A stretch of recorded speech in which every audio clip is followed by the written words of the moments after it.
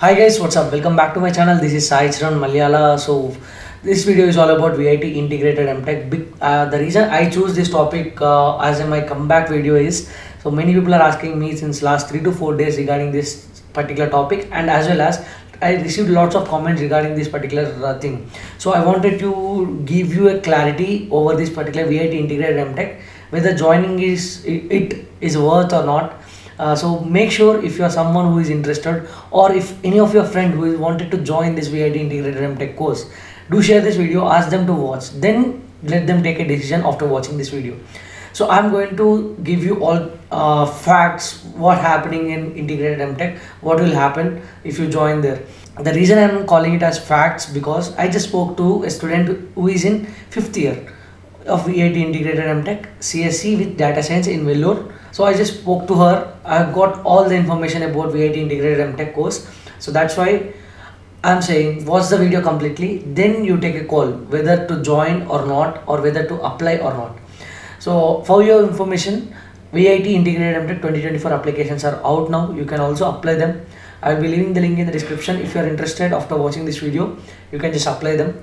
From now on, I'm promising you I will be coming up with regular content. But for all that, if you still didn't subscribe to my channel, please do subscribe. That will be a great push for me, and it will be motivating me to create more and more content for all of you guys. So I hope you will all do that for me.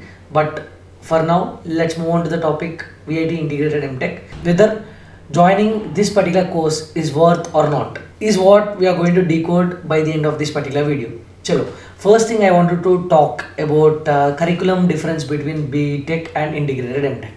So there isn't any much curriculum difference between these two courses in VIT. I'm talking about specially about VIT. But only thing is here you need to study one more year extra. But I'll give you the clarity on that as well. Okay. In VIT integrated M.Tech you have 5 years, and B.Tech you have 4 years. What happens in VIT integrated M.Tech is the final year will be totally occupied for your internship or project that has 18 credits. So it is mandatory for everyone to do either internship or project. So that is what she was saying to me. Okay.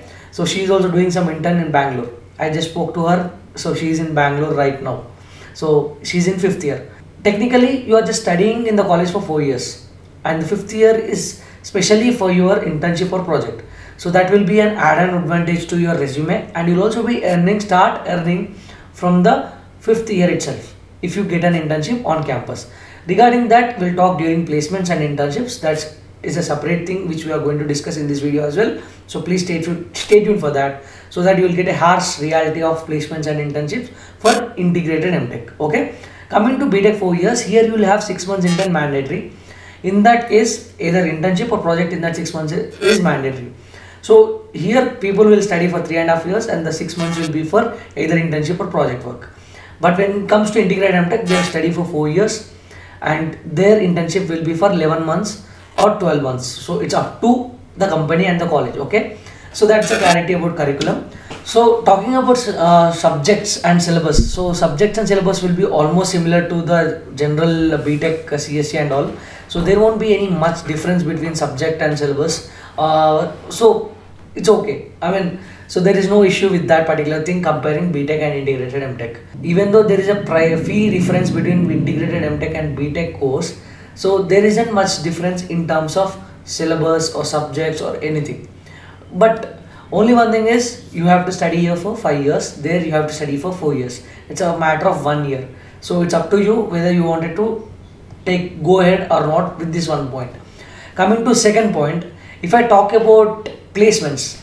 So as I already said, so usually the placement drive start from July if you are in B.Tech. I mean the moment you start your final year. But when it comes to integrated M.Tech, she said that the placement drive will start from March itself, 2 months or 2 to 3 months earlier than the B.Tech guys. Of course, again these companies will also come. I asked her whether there will be any partiality between B.Tech or integrated M.Tech. She denied that, saying that there won't be any partiality. It totally depends on your skill. If you have the skill, they'll surely take you. And the only difference between B.Tech and integrated M.Tech will be, so here they will be having 11-month intern, here they will be having 6 months intern. So which I already mentioned in the first point. Okay. So in terms of placements or also, there is no issue between these two. like B.Tech and integrated M.Tech. And I asked her what will be the average package and highest package.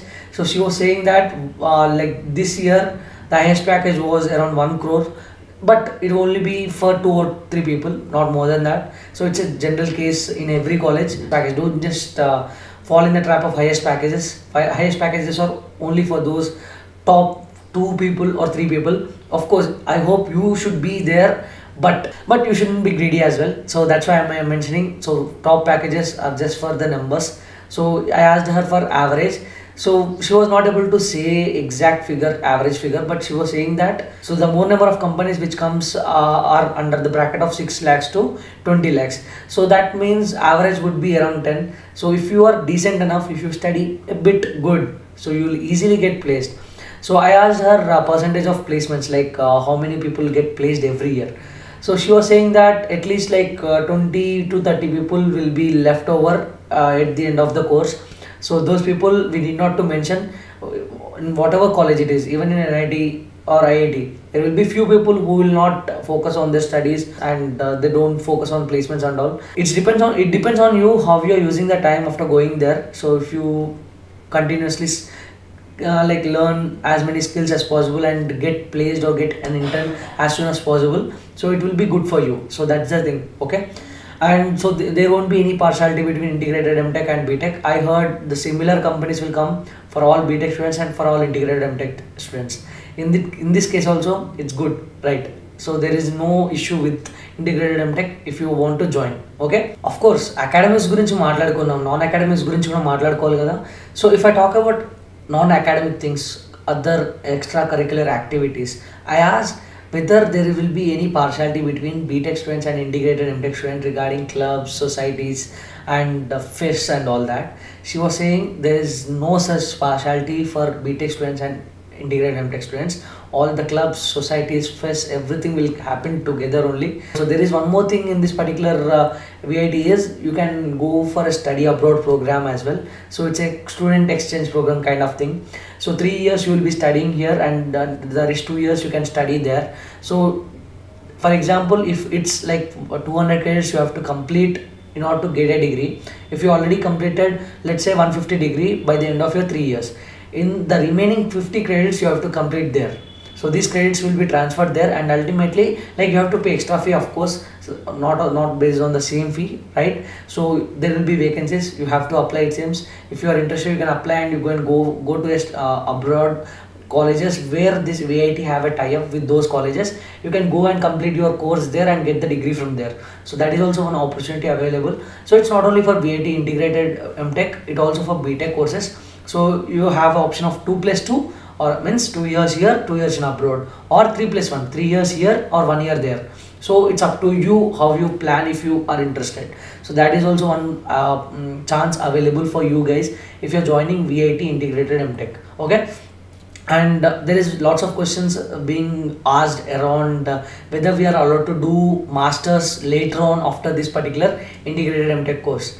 So absolutely yes. So you have the chance to do masters if you want to, or if you wish to do after your integrated M.Tech course. So you are allowed to do that. There is no issue with that. So I think that is also clear. ఇవన్నీ అయితే మాట్లాడేసుకున్నాం, fine. So ఇవన్నిట్లో నుంచి అయితే మీకు ఒక clarity వచ్చిందని అనుకుంటున్నా. But still few people will ask me few questions. Whether these things will be similar in Chennai campus and AP campus. Yes, all these things will be similar in all the campuses, because the placements and internship drives happen. Like whatever companies which comes to Vellore will also go to Chennai and will also go to AP. Few of the drives will happen online, few of them will have offline.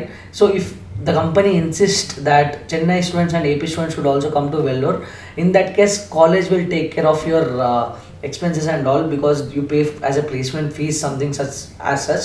So they will be taking you to the Vellore campus. So accommodation, food, they'll arrange everything. So you have to go, you have to give your interview and come back. So all these facilities will be provided by the college. They will take care, it seems. So that is what she was saying to me. So which is a good thing. So even if you are in different campus, don't worry about that. Placements will be placements and internships will be similar in all the 3 campuses. And coming to order of the courses, so ఏ ఆర్డర్లో తీసుకుంటే better, ఏ కోర్స్ని prefer చేయాలి? That's one question many people ask me.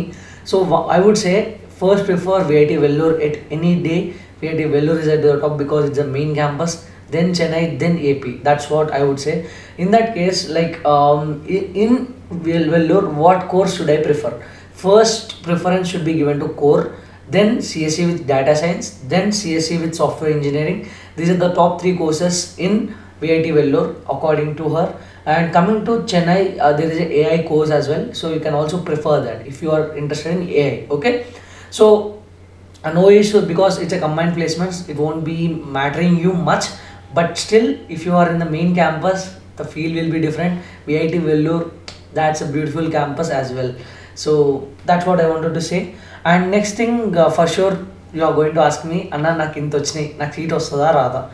So yeah, I asked her like according to my experience, I would say if you are somewhere around 800 plus, I'm talking about Telangana and AP students. If you are someone who is around 800 plus, for sure you might get some seat for sure. I'm not anyone from administrative team, okay, please keep that in the mind. I'm just giving you based on my experience. I've seen people who got seat with 800 plus marks as well. So if your luck favors, you might also get a seat with 700 plus also, but the category will be different. Category 1 will be the least fees, category 2 will be the slightly higher, category 3 will be even more higher in each and every branch. So based on the category you get allotted, the fees will be similar for all the 4 years. So that is one of the main reason why majority people are having dilemma, like why the fees is less and they're offering us these many courses. So I think after watching this video you have got some clarity. So now if I say whether is it worth taking this particular integrated M.Tech in VIT, so according to her experience for last 4 years or 4.5 years, so she is now doing internship from VIT Vellore. I mean she's doing an intern in Bangalore of course, but she is a student of VIT integrated M.Tech in her 5th year. She said me that it's a worth taking that course, so no need to worry. And there are comparing it with the local engineering colleges, I would say if you are not worried about that one extra year, I already said that one extra year also, if you study properly you will be doing intern, okay, you will not be studying in the college, okay. So if you can get an intern, if compared to local college, VIT will be always better if you can get into category 1-2, okay, category 1-2. When it comes to category 3, 4, 5, you have to think about your financials. So whether your parents or family can afford that fees or not.